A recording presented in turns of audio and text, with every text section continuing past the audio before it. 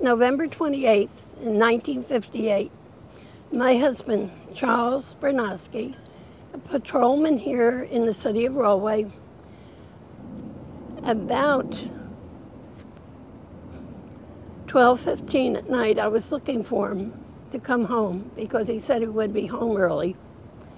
And instead, about 12:30, maybe 12:35, car drove up and someone got out and couldn't see who, walked up and rang the front doorbell.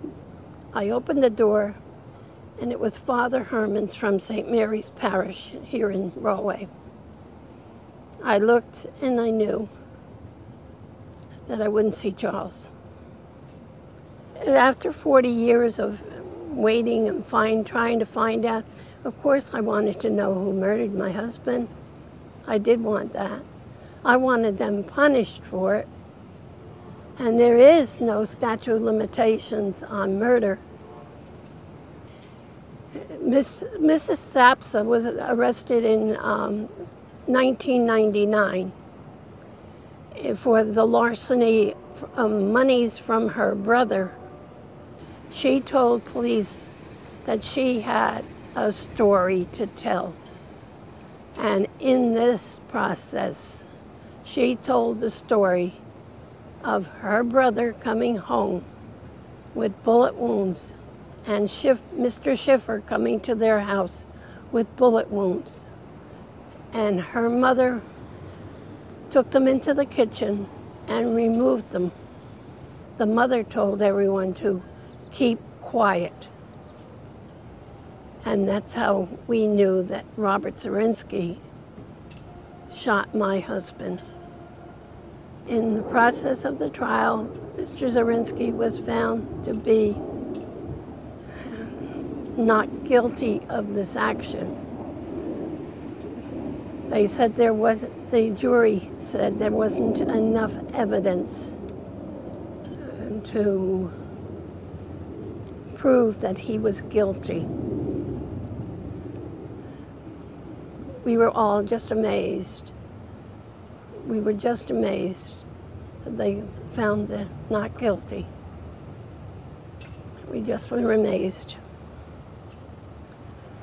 And then what? We went to the civil trial.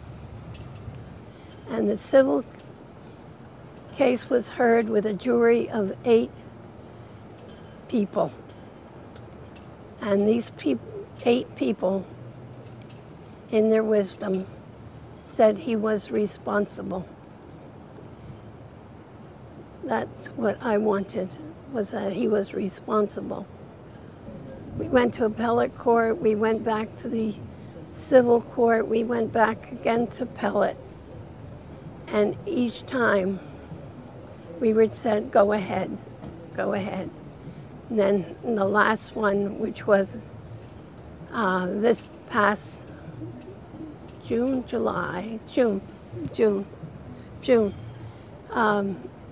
they said that I had to, they said that he was not responsible and therefore monies had to be returned. And now he's even not only wanting what monies that we obtained, but monies for his legal expenses and his attorney's expenses.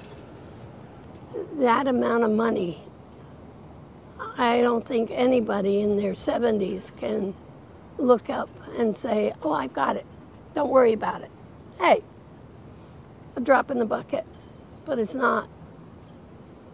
It's blood in the bucket. You know, this is going almost to $250,000 he wants. Who has that amount of money? You know, where do you get it from? Well, it's another devastating thing. I'm not surprised. I'm not surprised at his actions, but it's just takes you back and you start to think about things. Well, you wonder, you know. And of course, Charles isn't here to guide me, so we'll keep going. we'll keep going.